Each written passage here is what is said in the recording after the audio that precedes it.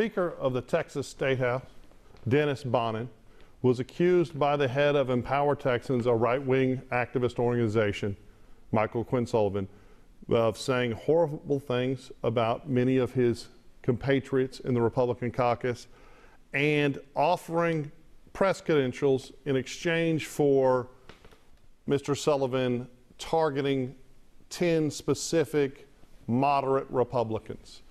When Michael Quinn Sullivan came out and said this initially, Speaker Bonnen denied that it happened. Then a tape appeared.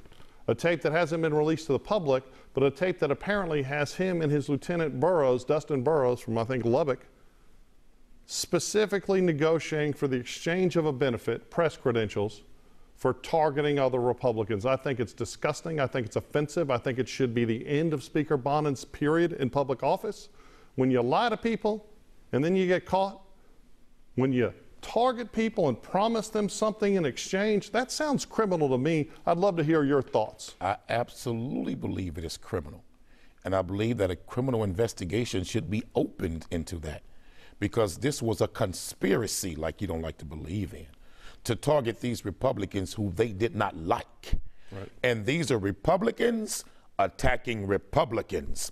These are Republicans conspiring to bring down other Republicans in their own party. I've said time and time again on this show, both parties has corruption in it.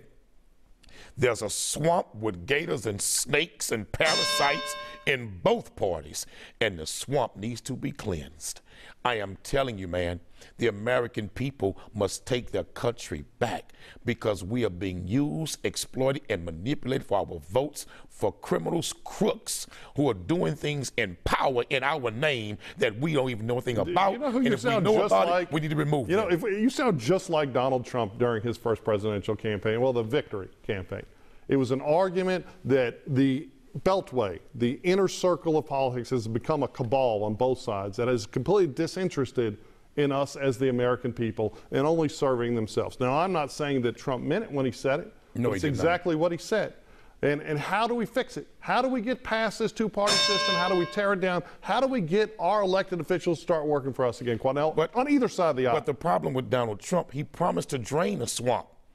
But when he looked in the swamp, he saw a whole lot of his friends, family members, and elements of himself in the swamp. And the biggest snake in the swamp is sitting in the White House. Back here, we have Republican snakes in Austin. Dennis Bonnen is a snake. Let me tell you how you fix it. The American people got to take back their country. And how do we do it? Got to come together and stop being divided based on politicians. But you're always dividing us. No, I said Let's politicians. stop being divided to black, white, brown, whatever. Let's come together and work for the middle class, hardworking, participatory Americans. All you do is divide us. I dare you say to a black man, stop dividing, when you white folks divided black people from the beginning. Look, you see, you're speaking about white people holistically. I'm talking about two individuals, me and you. I want to bring people together. You want to pull them apart. Let's get on the same page. So you want me to fatten frogs for snakes? No, I want us to be unified and not be